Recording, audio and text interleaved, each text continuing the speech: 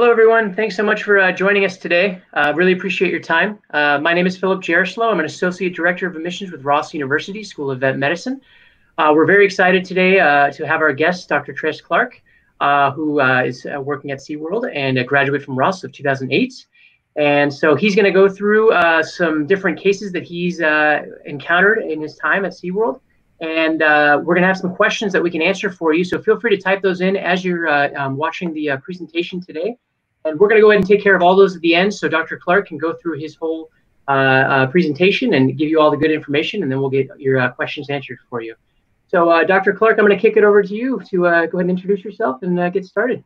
All right. Well, thanks, Philip. So like Philip was saying, my name is Dr. Clarke. I'm the Senior Staff Veterinarian here at SeaWorld San Diego.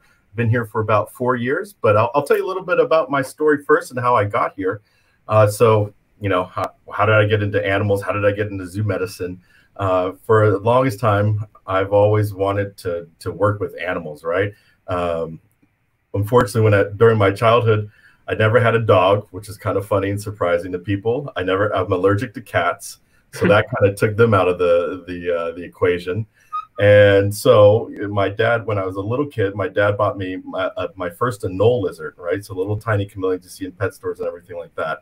And after that, man, I was sold. I was reptile crazy. I'm still a herp nerd. I have a bunch of reptiles at home. But from that, I was like, I want to do this. I want to be a zookeeper. I went to every zoo I could go to, every pet store I could go to, check out the reptile section or crazy bird section, fish sections and things like that. But then luckily my father is an ER physician, and he took me on a few of his night shifts, and I got to see some really, really cool things. I got to see, unfortunately, a little girl that got run over by a quad and had like half her hand missing. I saw gunshot wounds, you know, open heart stuff. And, you know, I was blown away by that. I want to be that. And I kind of went home to my mom, and I was like, Mom, I'm really conflicted, you know, as much as a 12-year-old boy can be conflicted. I wanted to be a zookeeper, but I also wanted to be a doctor too. And I didn't know what I could, you know, how I could go across this dilemma. And, you know, she told me, well, Trey, you can be an animal doctor too. And my little 12-year-old mind just went, you know, blew up. And, you know, from then on, I knew I wanted to be a veterinarian. And I always loved exotics. And, you know, my whole motto growing up was, if it can't kill me, I don't want to treat it. So I wanted to drive and keep going towards zoo and aquatic medicine. So I went to undergrad, a little animal, and got my bachelor's degree in small animal science, a little college in Pennsylvania called Delaware Valley College. And then from there, I got into Ross, where I had a great time. I was there from 2004 on the island to 2006. And I graduated in January 2008. I did my fourth year, my clinical year at University of Tennessee, where I had a great time as well. Got a lot of good exposure to exotic animals. And from there, I went into practice. I was actually a small animal practitioner at a really nice practice, about 7-doctor practice in Gloucester, Virginia. And luckily, one of the head vets there was also the vet for the Virginia Beach Aquarium. So I had the fortune to work with him. He's still my mentor today. His name is Dr. Bob George. He was one of the head vets for the Virginia Beach Aquarium and also the Ripley's Aquariums that are in South Carolina, Toronto, and Gatlinburg, Tennessee. And so he kind of got me into the aquarium field, and I worked 5 days a week at the small animal practice, kind of getting my medicine legs underneath me. And then I worked 1 day a week at the Virginia Beach Aquarium, which I really got my feet wet, both literally and metaphorically, right? And so from there, I had the amazing opportunity to get a zoological medicine residency. I got my zoo medicine residency at North Carolina State University. And from there, man, I got one of the greatest mentors in the game, Dr. Michael Stoskoff, Dr. Craig Harms, Dr. Michael Loomis, Greg Lubart. All those guys were some of my great mentors and still are to this day.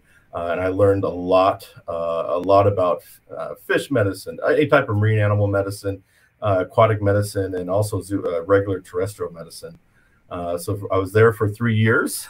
And then I got my first big boy job at Audubon Nature Institute. So I was the head vet there at the aquarium.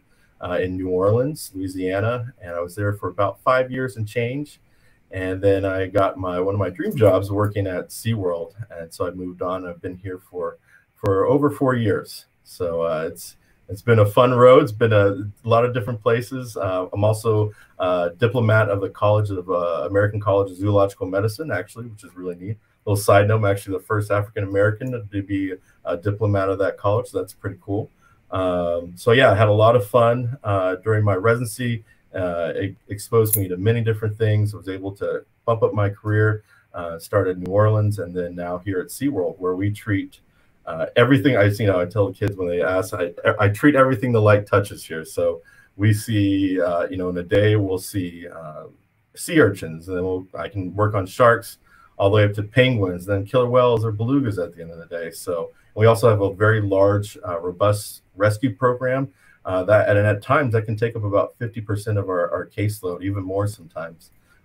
So we're constantly busy here at SeaWorld. We actually have 3 senior staff veterinarians here, along with an internship, and then we have a full medical staff, which is really neat.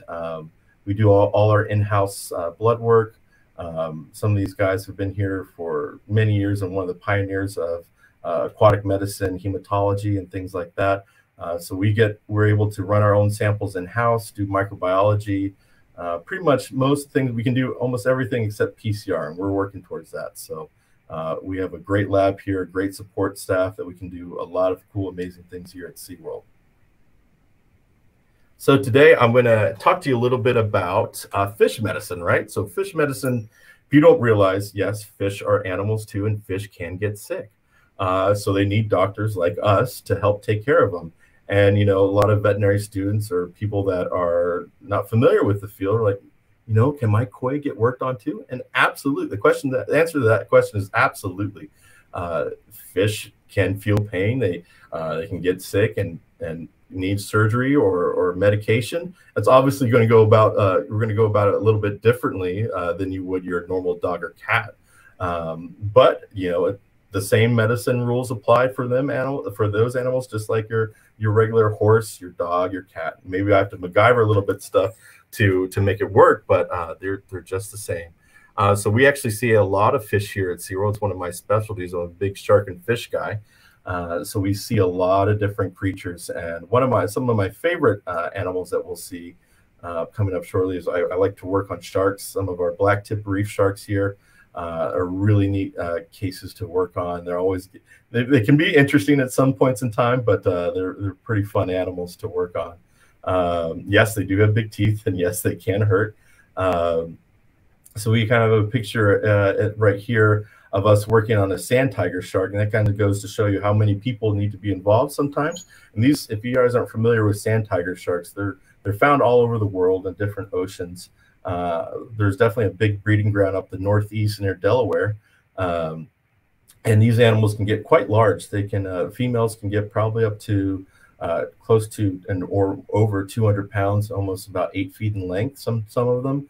Males are a little bit smaller, probably around 150 feet in length. And these are kind of the classic sharks you see, and they're really popular in aquariums. They're amazing aquarium exhibits. These guys have the really jagged teeth. They really look like a shark, right? When you envision sharks, you envision a sand tiger shark instinctively. So these guys are found all over, and we have several of them here at SeaWorld San Diego. And this is us actually giving a workup on one of our males that we wasn't doing right. The aquarists are kind of like our keepers, right? Your zookeepers and things like that, to kind of put in small animal or large animal practice terms.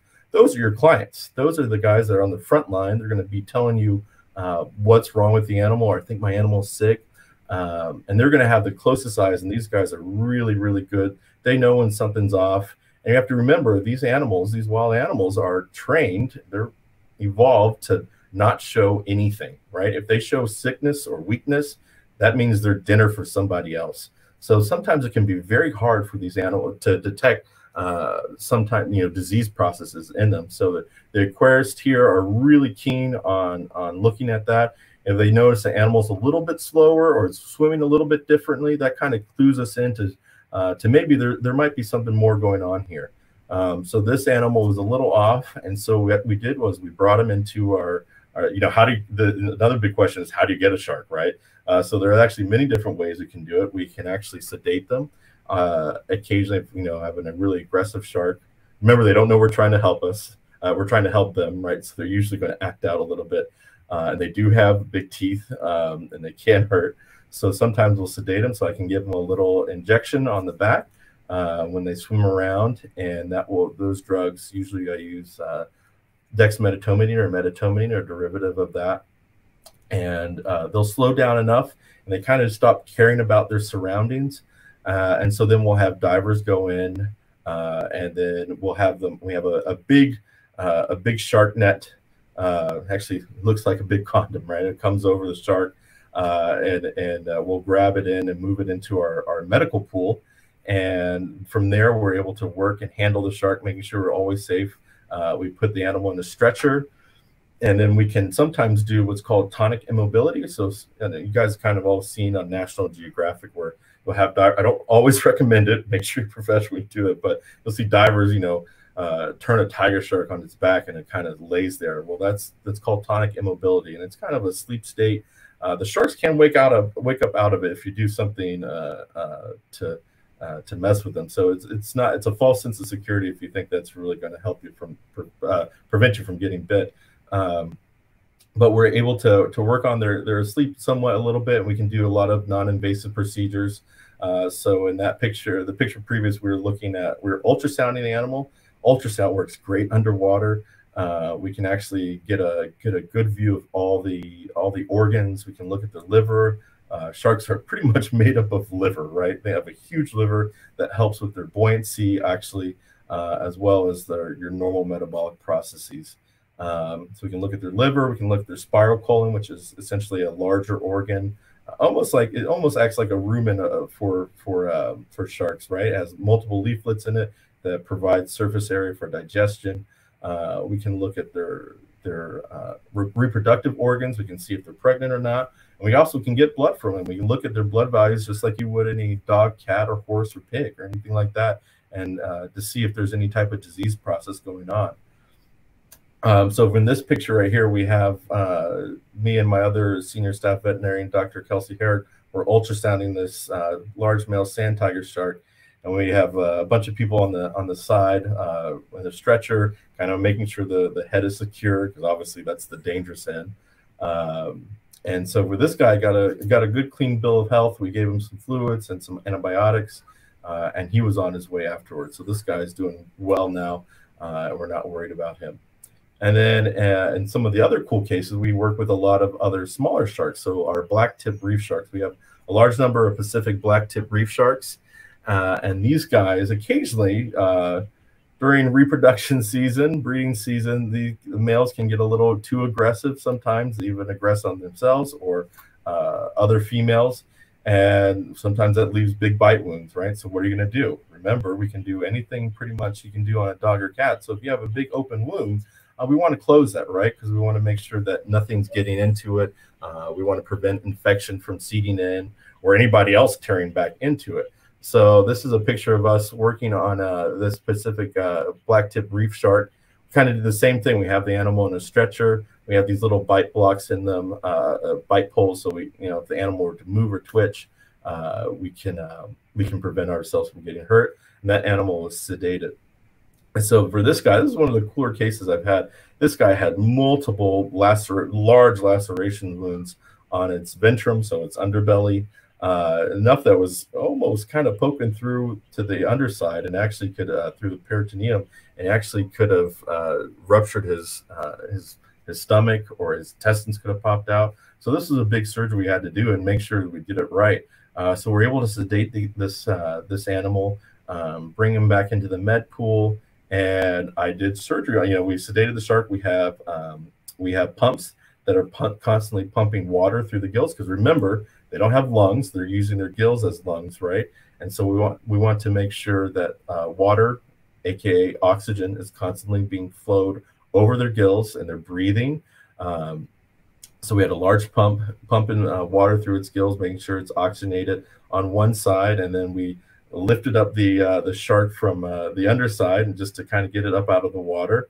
and I had all my suture material and my surgery pack up on a rock ledge that was right near us. And you know, sometimes you gotta, like I said, they don't make stuff for some of the things that we do, so you got to MacGyver a lot of it. So my surgery table was a piece of rock, and so we're using that and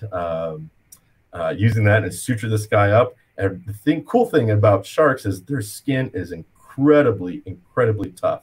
They're essentially made out of tiny teeth, right?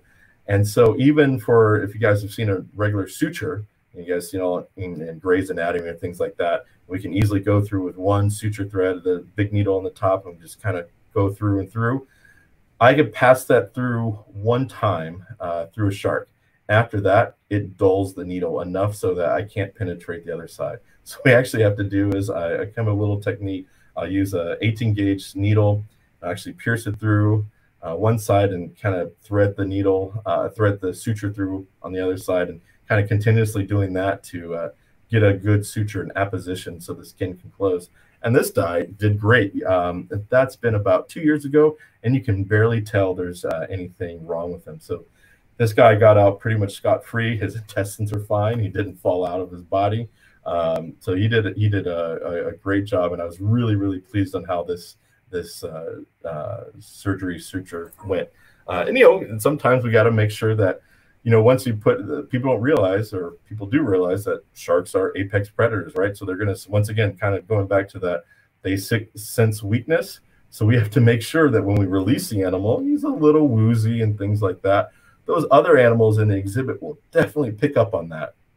So we not only have to make sure that our patient is doing well and will survive and whatnot, we have to kind of make sure we watch out for the next step, right? So he's got to compete with all the other guys. So for this particular animal, we let him play in we had an offside medical pool that we put him in, just so he was kind of by less aggressive animals. And then once he was 100% better, we were able to move that guy back into the main population, and where he's doing great today. So like I said, you can't even tell.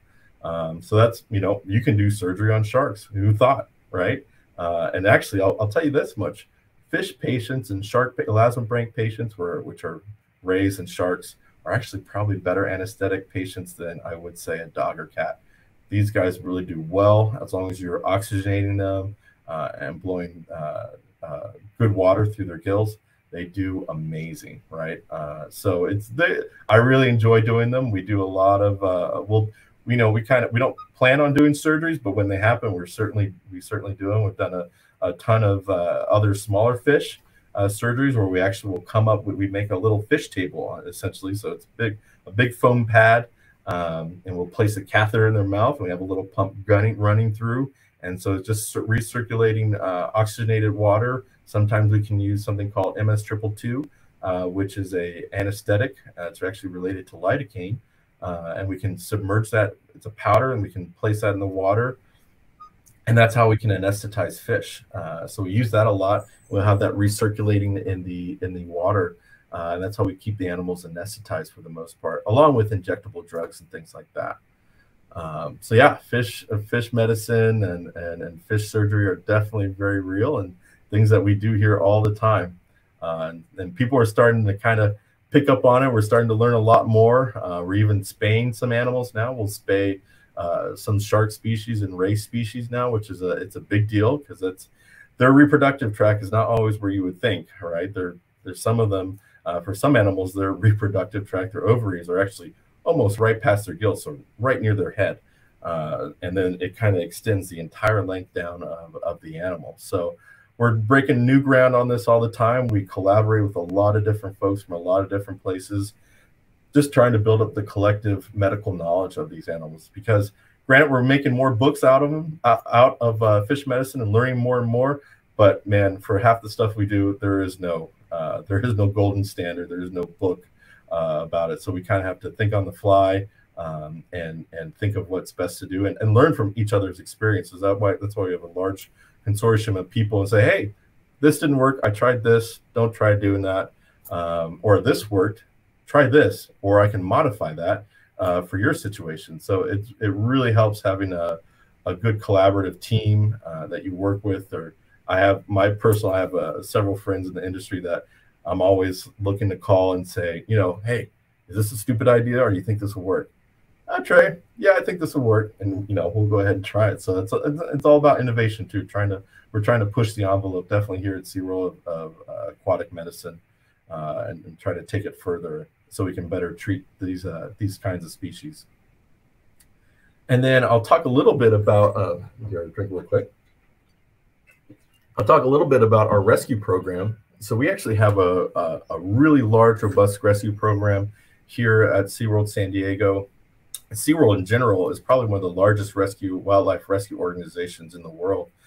Here in California, we're the largest on the southern, and in Southern California, the Marine Mammal Center, another collaborative partner we work with up in Northern California in Sausalito, is probably one of the biggest ones in California, probably the second biggest. And we see literally hundreds of animals every year. I'll see about 1,000 birds that come in. And these are aquatic birds. And we also, once again, we collaborate with a lot of different people. We all can't, save wildlife alone. So we collaborate a lot here in San Diego with our Project Wildlife crew, or San Diego Humane Society. And they'll get a lot of the terrestrial birds. So if we get any terrestrial birds through our rescue team, we'll send it to them because they're more set up for it. And if they get any aquatic birds, say like grebes or pelicans or things like that, they'll send it to us because we're set up for aquatic species here. So we'll see about 1,000 birds, aquatic birds a year on any given year. That can go fluctuate. Sometimes it'll be 800 and sometimes it'll be 1,200. And then the same goes for marine mammals. So we'll see a large number of marine mammals every year, probably from 300 is probably our average. On up to 2015, we had what's called a UME, unusual mortality event with our California sea lions, where we saw probably over 1,000, close to over 1,000 California sea lions, mainly pups that came through that year. We would have about 300 on site at any given time. So we will see, if the demand needs it, we'll definitely expand our operation. We actually closed down one of our sections, our sea lion and otter section, and we had those keepers come back and help us too, because it was all hands on deck. So it was sea lions everywhere, and we returned essentially all of them, which is an amazing story. So we'll see like I said, we'll see a large number of marine animals, marine mammals. And occasionally we'll do see some cetaceans. Unfortunately, those guys, if a cetacean strands, there's usually something really, really wrong with it. Even if, people are amazing bystanders and wanting to help. And, a lot of times people push the animal back into the ocean. Unfortunately, I can almost guarantee you that animal kind of just swims around. It might strand on another beach a day later, something like that. If a marine cetacean strands, it's usually for a really, really good reason. And you usually see a lot of disease processes in them, or sometimes we're starting to see that they're hard of hearing as well. Maybe they're losing their hearing. That's why, it's because they echolocate, and that's why they strand. So the picture here is we have really cute. I don't say cute often, but these guys are kind of cool. These are our northern elephant seals, and this is a neonate, or excuse me, a yearling that came through just recently, actually just this summer. This guy came in July, and if you kind of look at his nose is a little shorter than what you would normally see. And that is because this guy literally had a giant baseball-sized hole right in the middle of his nose. We could see it was a nasal fistula. And so essentially we could see right down into his nares. We could see the septum, the bridge that divides both your nares. We could see straight into that. And we've, our rescue team rescued this guy up from a northern beach along our coast. And so he was in trouble, right? Because obviously if he can't close his nose to dive down, this guy lives by diving.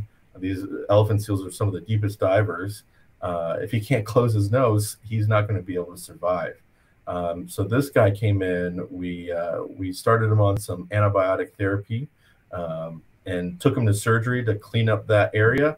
We actually I did the surgery, did a great job, I'll say, in closing it all up.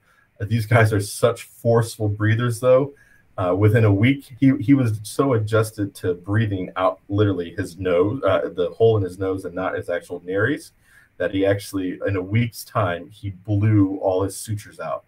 So I was like, well, okay, that's great. You can't tell and convince a northern sea lion or northern elephant seal to just stop breathing through your open hole.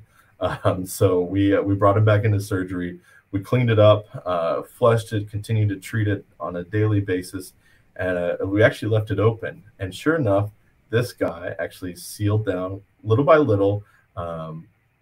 His hole reduced in size. His body did amazing things. I'll tell you what, these marine mammals can do amazing things in regards to healing. And we were able to get this guy to contract enough so that the hole was pretty much absent, and he was now breathing normally out of his nose. And it was so much so that it was closed. And just this Thursday, we were able to release this guy back out into the wild, which was amazing. So that's the whole goal of our rehab game, is just to trying to get these guys back out, get them the best shot, best chance at life, for us to be able to return them back out to the wild. We see a large number of some of the cases that we'll see a large number of, unfortunately hit by boats. We see a lot of fishing entanglements for marine mammals. We'll see a lot of fishing line entanglements, or we'll actually have here's the picture of us releasing that northern fur seal, northern elephant seal. But we'll see a lot of fishing line entanglements where, they'll have a small pup get entrapped in a fishing net, and as that animal grows, they don't have any opposable thumbs that can't remove the net. The animal starts to grow, and then that net doesn't grow with it, right? So that net can trap them and eventually cut into their skin. And unfortunately, if you don't get close enough, if you can't release that, they can die from it. So we've seen several large cases. We'll see those commonly. We see with birds, we'll see a lot of fishing hook ingestions. So we actually, when the birds come in, every bird that comes in to our rehab rescue program actually gets scanned with the same TSA metal scanner that you guys get when you go to the airport, which is kind of funny. And so they get scanned, and if they pop positive, we'll actually bring them over to the veterinary hospital, and we'll take an x-ray, and we'll kind of see how many fish hooks they swallow. If there is fish hooks or any type of foreign object, we can actually see that on x-ray. And then through that, we'll be able to use an endoscopy, and we can take a little, if you guys don't know what an endoscopy is, imagine like a little camera that can go down your throat, and we actually can use forceps to grab those hooks, and we're really successful at it. And we'll get those guys out feeling better. If there's any tears or things in their stomach, we'll treat them for that, and we're able to get a majority of these guys out the door, which is a pretty amazing feat. And then some of the other cases that we've seen are interesting. Within the past I say 2 years, we've seen a huge uptake in shark bites in some of our sea lines. So we have a very robust, which is good, it's bouncing back. It means that the population is bouncing back, but we have a very robust great white population out here off the coast of San Diego. And we'll actually, on the menu is neonate or newborn sea lions. That's just the natural history, the natural life cycle of these guys. So there's a large shelf off our coast, and these guys, the great whites, the juveniles, will like to hunt from the bottom, and they kind of explode. They come up from the top to get a waiting sea lion in the shallows, and that's how they get these animals. Well, you can tell that there's juveniles because they don't necessarily always know what to do when they do get these animals, or sometimes the seals are great, which they're amazingly they have amazing maneuverability in the water, and they can escape from these guys, but they're left with a pretty big souvenir present. We'll see a large number of them with huge shark bite wounds on their back, on their dorsum, or things like that. This is actually a yearling California sea lion that we brought in that had a shark bite wound on its flipper. We've had several just recently. We had one that had almost entire back, just was teeth marks around it, right? And had a big piece of flesh missing. And so we were able to do extensive wound care. We brought in different types of drugs to treat them. different type of suture techniques to try to bring this huge area of skin together that was, all muscle. And you also have to balance that with, these guys also need to be in the water, right? So, if you guys know, if you ever had a dog or a cat that had to be spayed, they don't want you to go swimming. Well, what do you do when you do surgery on an animal that lives naturally in the seawater? So it's kind of a balance that we have to strike with Mother Nature, the natural history of the animal, and what we want to get accomplished through the surgery. So those are all things that we kind of have to balance into our medical plan, which makes it quite challenging, to be honest, but it's always rewarding and fun in the end. And especially when we can get these guys back and returned out to the wild. So we'll see like I was saying, we'll see a large number of shark bite wounds. We'll do the same diagnostics that you would do for any dog or cat. We'll do if we need to do blood culture, we can culture them to see what type of species of bacteria or what better choice of antibiotics to use. We'll also do x-rays. We do a large number of radiographs to figure out if there's bones are broken or things like that. Actually, we just recently had an animal that was released just last month that he was so mangled by a shark that we actually had to amputate his hind limb. We actually brought in a vacuum pack. We actually had this guy, so vacuum therapy is becoming more and more received through the medical field, and it's definitely very good to promote granulation tissue and also to be antiseptic, to prevent antimicrobial encroachment onto the wounds. And so we actually stuck a vacuum pack. Now this guy we did have to dry dock for a little bit, but we were able to use vacuum pack seals and really wrap that area. And we got this guy out after a few weeks. His wounds were able to heal, and they do fine with one flipper. And he was able to be returned back out into the wild. So that was a great story as well. But we'll run the same like I was saying, same diagnostics you use in your normal practice: horse, dogs, cats, cows. We'll run here. So we do radiographs, endoscopy, definitely in-house, culture, blood, hematology, all those things. And we'll actually even do CT scans or MRIs. Unfortunately, we don't have a CT scanner directly in our hospital, but we certainly will use other CT scanners. We'll transport animals to other local hospitals to get a CT scan. Just recently, I transported a dolphin to another local hospital to get a CT scan to check on some of their health, to check on their lungs and also their jaw. So we'll do anything, actually. And then just last week we had a rescue animal that we brought to another local facility to do an MRI. So these are all things that we can do in the exotic field that people don't normally think about, but it's the same type of medicine that you would do in your normal practice, just maybe a little bit different, and you have to be a little bit creative on how you do it. But these are really cool things that we get a chance to do, and it's fun doing it every day. We also do a lot of sea turtle work. We're probably one of the largest on the West Coast. We're the largest rehab sea turtle rehab facility on the West Coast. So pretty much any animal that strands along our coastline, we will eventually get it because most of the other facilities don't have the space for it. We have a lot of large pools back here, as you can imagine, especially in our medical pools. So this is a picture. Actually, this turtle right here. This turtle was rescued by the folks at the Seattle Aquarium up in Washington, and they triaged this animal, took great care of it, started on its amazing course of care. This animal had pneumonia. It's called what we call a cold stun in animals. So in turtles, so turtles, as we know, are reptiles. They're ectothermic. They rely on environmental heat to maintain their proper body temperature.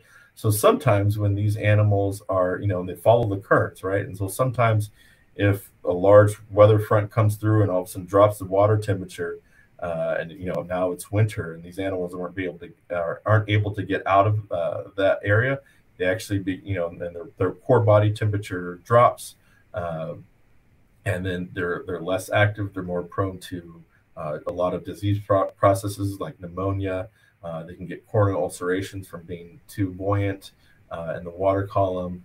They can develop frostbite actually on their flippers if they're exposed to cold temperatures because they're floating on the surface of the water.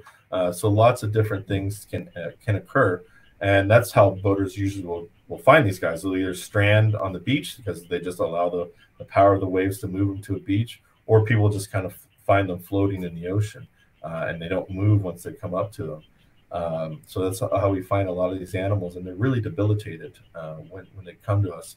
So the folks at Seattle triaged this guy, and then it was really neat. We took a Coast Guard plane down. Like I said, we collaborate with a lot of different entities. We took a Coast Guard plane down. This guy got a first-class ride down to San Diego, and we were able to bring him here, and he finished out the rest of his rehab here. And we were able to release him that summer when the animals were when the water was ready, warm, and the warm currents were near our way. And this guy's doing great. We'll actually do a lot of satellite tagging for different researchers for them. So we'll place a satellite tag actually on the turtle shell, and that lasts for hopefully about a year, so we can actually look at the whereabouts of where this animal is going.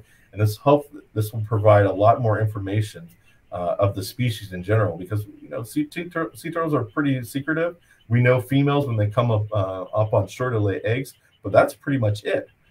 We don't know a lot. We're starting to find more and more about males and what they do out in the wild. And then for the longest time, we really didn't know there was kind of that mysterious age class where, you have animals that are newborn, they run out to the ocean, they get followed by the currents, but like that 2 to 3 year period or several year period that spans where the juvenile stage, we really didn't know where they hung out. Well, they end up hanging out in the sargassum patches. So they'll hang out in these large patches of sargassum grass, and that's where they live for the majority of their life until they become adults and they become more pelagic and start to venture off. They're at a big enough size where they're on less and less of animals' menu items, right? So that's really good for the turtles. So this is kind of, we once again, we collaborate with a lot of different people. We're trying to push the research of the natural history of these animals and just trying to find out where they go and what they do, and that way we can better protect them. So I think that's a good portion about it. I think we can open up for questions, Phil, if you want, or we can keep talking. I can talk about this forever. So yeah, no, definitely. We've got some good questions coming in. So it sounds like you're very busy every day. It sounds like there's never a slow day for you. Yes, there's never, especially for me, there's never a slow day, really. Yeah. All right. Well, let's start with this. Kirsten asks, what internships and residency programs would you recommend a new DVM graduate completing in order to get a position at SeaWorld? What experience would make a student stand out? That's a great question. It's a question I get asked all the time. So the good thing is there really is no cookie cutter way to get into zoo medicine, which is good because many different people from many different fields can get into it. It's not so cookie cutter like say surgery or small animal medicine, where you have to do an internship, then you have to do a fellowship, then you have to do a residency to get into to become a surgeon, right? That being said, we still, I'm a part of our UC Davis zoological medicine program, so we support we're a part of that residency. So the residents will spend a year up in Sacramento Zoo. Then they spend about several months here at SeaWorld San Diego learning aquatic animals. And then they spend a year at the San Diego Zoo and then the Wild Animal Park to finish off their residency. So those, obviously I got to promote my own residency. UC Davis is a great residency. Also North Carolina State, that's my home one, right? I absolutely love that program. Just can't say enough about it. There's not as many residencies in the country. There's probably about 7 or 8 per year that are open for one person. And if you don't always have to go through the residency route, and that's totally fine. One of the senior staff clinicians, Dr. Todd Schmidt, who's probably one of the smartest cetacean doctors in the world, he didn't do a residency. He worked in private practice for a number of years and then slowly got into the game and just kind of progressed from there. So there's definitely many different avenues that you can take, and you got to do what's best for you, right? If you feel like you need an internship, definitely do your internship, and that can be in large animal or small animal. One of my old residence mates, who's the chief veterinarian at North Carolina Zoo, he did a large animal internship. He didn't have to go through small animals. So, and in the, I'll kind of segue a little bit into, take off topic a little bit. When you are going through your veterinary program, I know a lot of people kind of focus like, oh, I only want to do small animal. Oh, I only want to do horses, or I don't want to do this. It's so important to kind of broaden your mind and learn about the other species. Because I can guarantee you in your practice, even if you're a small animal clinician or you're a large animal clinician, you're going to see somebody's cat, you're going to see somebody's pig, or, you know, you get weird stuff all the time. And I have friends from my vet school days that, you know, were kind of like that. Like, oh, I'm only going to work on small animal. Oh, I'm only going to work on large animal. Well, that small animal clinician is now working in mixed animal practice and sees tons of goats and things like that. And that large animal clinician is working in small animal medicine right now. So you never know where life's going to take you. And to echo that's so important in zoo medicine, that you know everything, because I apply so much of my knowledge that I learned from large animal medicine to, say, whale medicine, or I treat a sea lion the same way I would treat a dog. I treat a giraffe the same way I would treat a cow. I treat an elephant the same way I would treat a horse. Obviously, there's some nuances. Dolphins are just weird, but you know, there's definitely some nuances. But the basic medicine is the same, and some of those same techniques that you use, that you get really good at doing repetitiously in small animal and things like, and large animal, those are vital to your success in zoological medicine.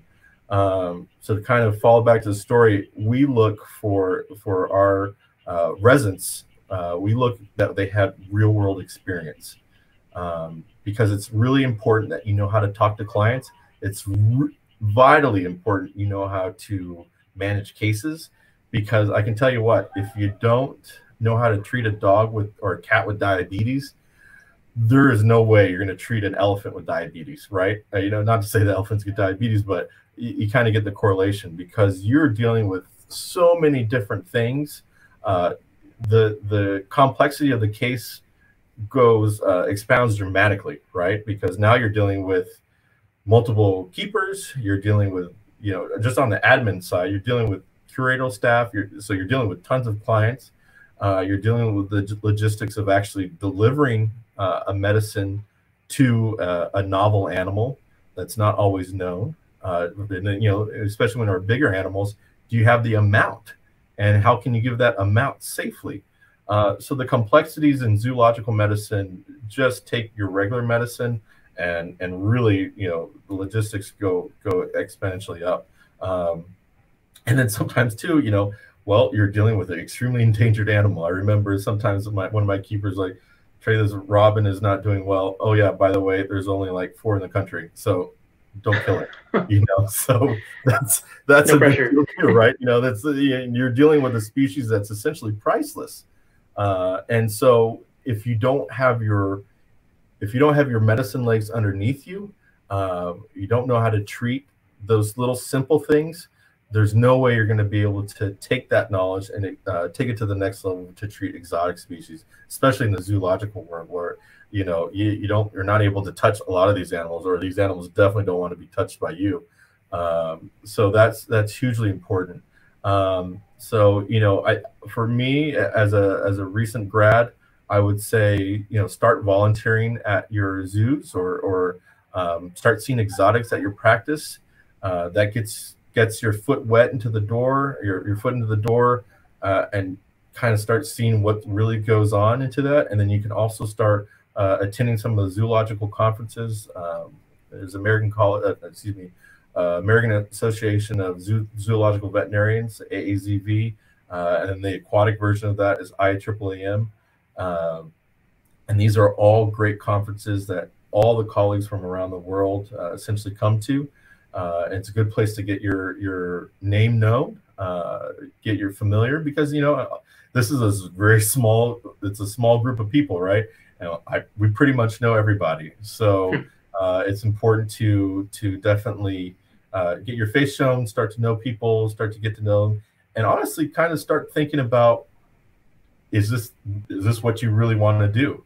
You know, everyone loves the idea of being a zoo vet, but actually being a zoo vet is quite a different thing. Um, you know, it's long hours. I work about 10 hours every day, 10 hours plus every day.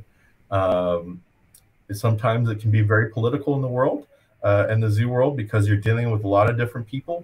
You're dealing with a lot of different entities, because once again, these are animals that are sometimes priceless.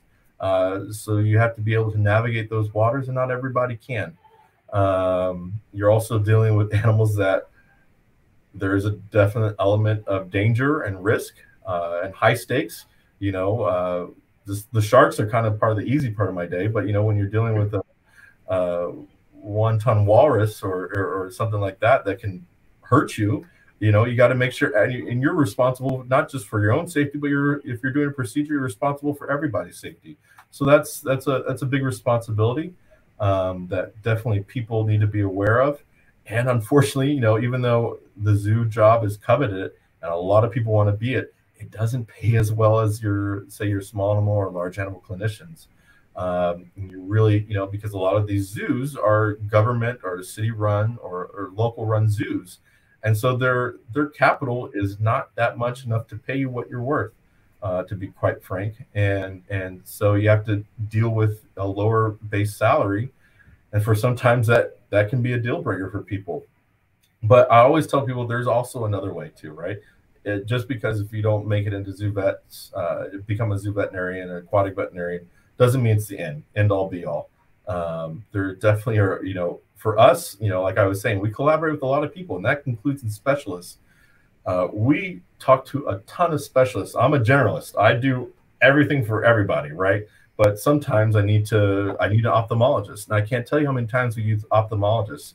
And if you're that ophthalmologist that wants to work with exotic animals and wants to talk to us and can help us, man, I'm going to use you all the time. We use one of our ophthalmologists from Orange County. We bring him in down because honestly, nobody here in San Diego wants to take a look at them. And as crazy as that sounds, but you'd be surprised. A lot of the specialists are like, I don't want to touch exotics. I don't want to be a part. You know, they just get a little scared or whatnot, and they don't want to work. So if you're that person, you know, we'll bring in. So like when I was in the zoo world, we would bring in a cardiologist all the time for our grade 8s. So every time we knock down our gorilla, we do echocardiograms to monitor them because they have a tendency for heart disease. So if you're that person, that's a way to get into the zoo world, and you get the benefit of your own practice, probably a little bit better pay. You don't have to deal with all the BS sometimes. So there's definitely many different avenues on way you can get into zoo medicine. You just don't have to be a zoo vet. So, you know, and like I said, zoo vet's not for everybody, but there's definitely ways you can get in there. It's not necessarily cookie cutter too. So yeah, I hope that answers your question in a nutshell. Yeah, thanks for that information. That's great. I thought it was interesting too. You mentioned how you worked with, you know, all the previous experience you had working with different animals really now goes to what you're doing now. And, you know, at Ross, as you know, you went through the curriculum. We do a very broad curriculum covering all aspects of vet medicine because, like you said, you never know where your career is going to take you. So yeah, I think that's really interesting. Yeah. Yeah, definitely. Because looking at, you know, I'll tell you this, my equine experience at Ross, you know, getting to anesthetize donkeys, it's still the same as a horse, right? Became hugely important when I was knocking down, you know, when I say knocking down, I mean anesthetizing. So when we were anesthetizing large antelopes, so these are big guys, right? And or you know, working on cows or things like that. And then elephants, I've gotten to do 3 elephant anesthesia procedures in my career so far, and that's huge. I mean, how do you intubate an elephant? This is your laryngoscope. So my hand was down the elephant's mouth to intubate it, and then those same rules to anesthesia apply. So that's vitally important, and I use that knowledge all the time when I'm knocking down, when I was anesthetizing hoofstock, you know, a lot of exotic species. So I can't tell you that was invaluable. And it's important to look at all, because if you kind of mess up and you know, you kind of pigeonhole yourself, you're taken away from the opportunities that you can be better and work at other things. Yeah, absolutely. All right, we'll go to the next question here. Do you work with resident species as well as rescue species? And is your vet team divided to avoid cross-contamination? That is actually a very good question. So the answer is yes to all of that. So what we do is, so we work on, we have 3 senior staff veterinarians here, and we'll see everything. We'll see everything in a day. But for our rescue species, and more importantly, our marine mammal rescue species, we'll have like a rescue vet. We'll designate this person as the rescue vet. So once let's say I'm the rescue vet for the next month, I'll actually, my goal is to, I only work on, I can work on the collection animals. But once I start working with, I usually save the rescue animals for later in the day so I don't cross-contaminate. So I will see all my rescue patients either later morning after we've seen the majority of our cases in the early morning, collection animal cases in the early morning. I'll then work on my rescue animals, and then I'll stay what we say dirty, right? I'm contaminated, so I don't go out into to the rest of the park after I worked on our rescue animals. And then we have a really amazing, really dedicated rescue team here that's literally been here for eons, and they are really good. But those guys, we have a rescue designated area, and if we were to go in there, we don and don off our clothes. So we'll have whether different scrubs or different boots, and we have disinfectants, foot baths, and things like that. And those rescue workers only work in the rescue area. They don't venture out into the park or anything like that. So they only work in our large rescue area or bird rescue area. And we'll once I touch dirty animals, I'll stay dirty for the day and let the other vets work on some of the collection animals if needed. Okay, awesome. Megan would like to ask, how do you give sharks fluids? Is it IV or can you do SQ like many mammals? That's a good question. So there really is no sub-Q space per se for fish or fish and elasmobranchs in general. So what we can do, sometimes we can give intrasalomically. So we can so intra-abdominally for other animals, we can give intrasalomically in fish and elasmobranchs. But I usually like to give it IV. So sharks kind of have a really cool sinus right behind their dorsal fin. We can collect blood there, but that blood is sometimes contaminated by lymph. You have a lot of large lymph vasculature right there. So we actually will we can place a catheter there, and you can deliver fluids that way. So when I have a recovering shark and I feel I need to give it fluids, I'll give it while we're recovering it. I'll give it fluids in the dorsal sinus right behind the dorsal fin.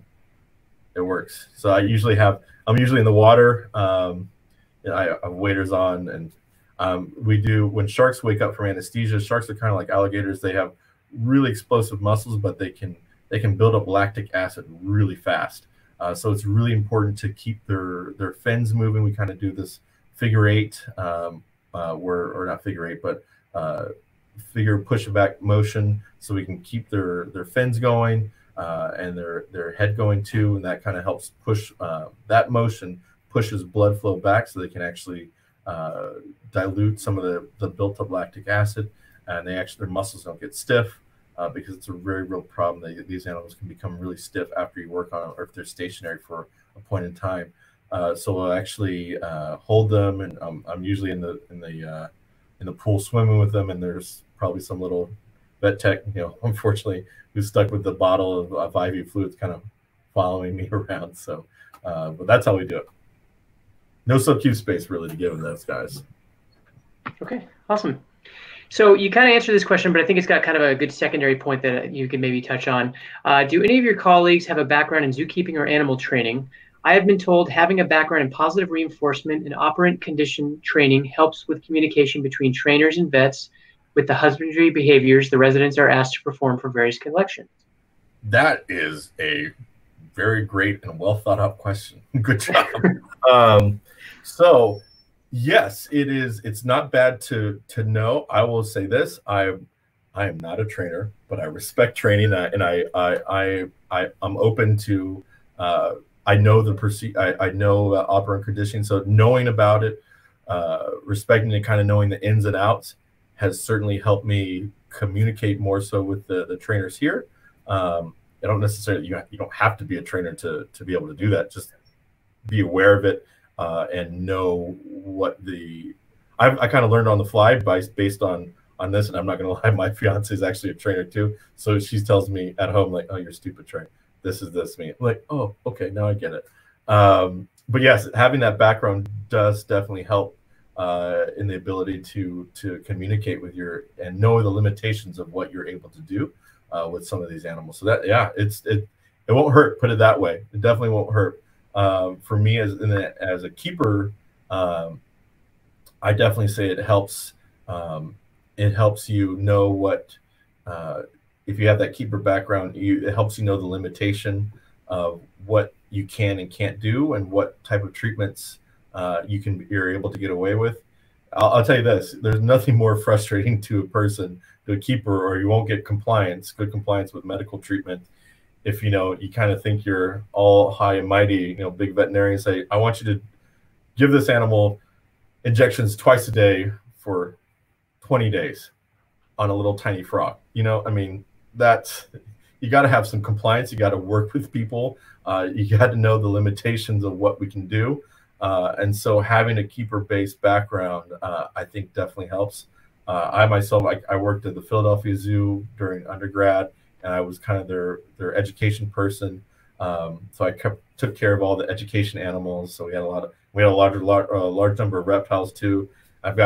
I keep tons of reptiles at home, so I kind of have that keeper mentality, and so it helps me modify my treatment plans and kind of get on the keeper's level. And with doing that, it helps you get a better successful outcome for treatment compliance. So keepers will pay more attention, and they're like, okay, we can work with this, we can do this, and it hopefully helps the animal too in the long run. And that's key. I can't tell you how vital just talking to your staff is important especially for our field, is so important in the whole zoological field, because we can't do everything we want to do with, say, a normal, what Plums prescribes us to do, right?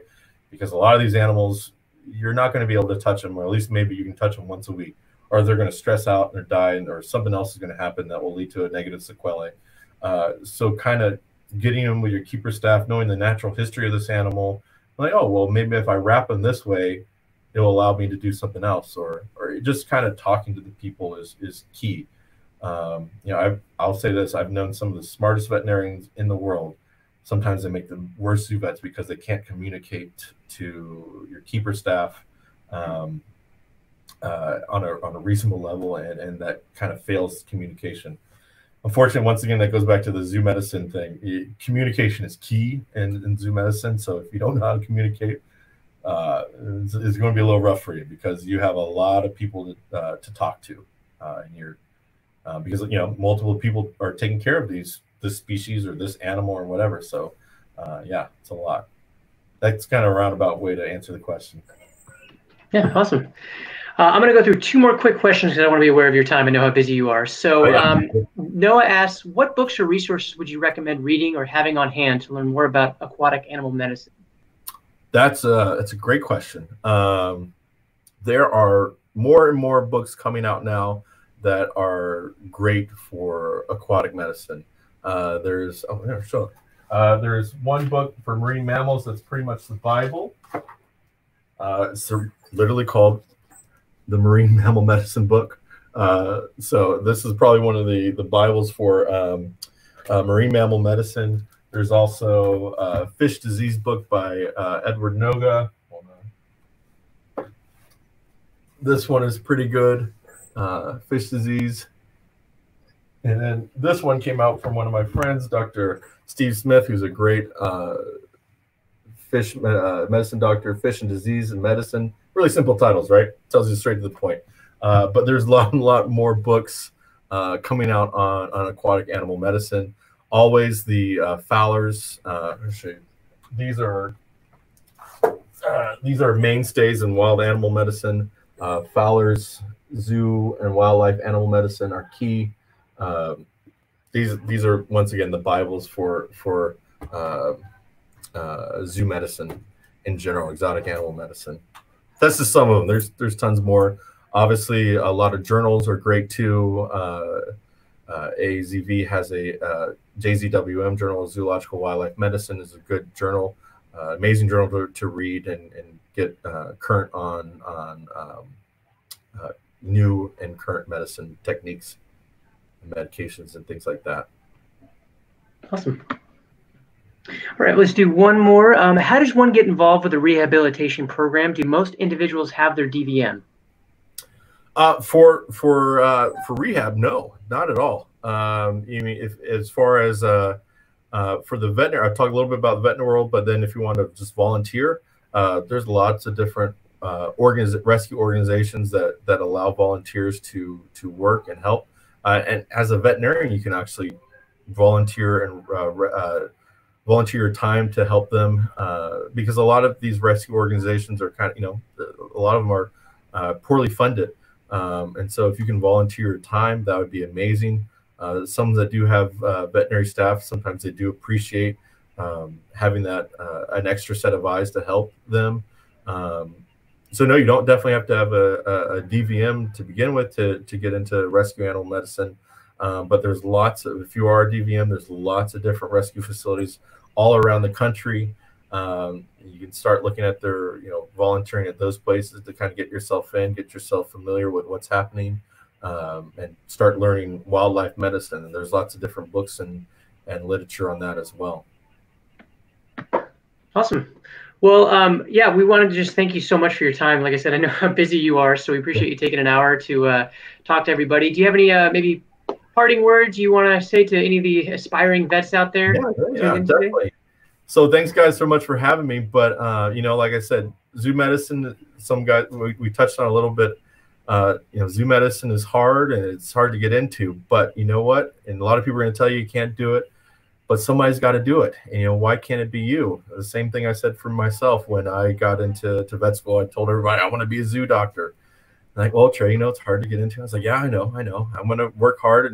And with hard work, a lot of hard work, a lot of sleepless nights, you put the time and you show you're good enough to do it and you're willing to learn from others, you can eventually make it. So somebody's got to do it. Why can't you?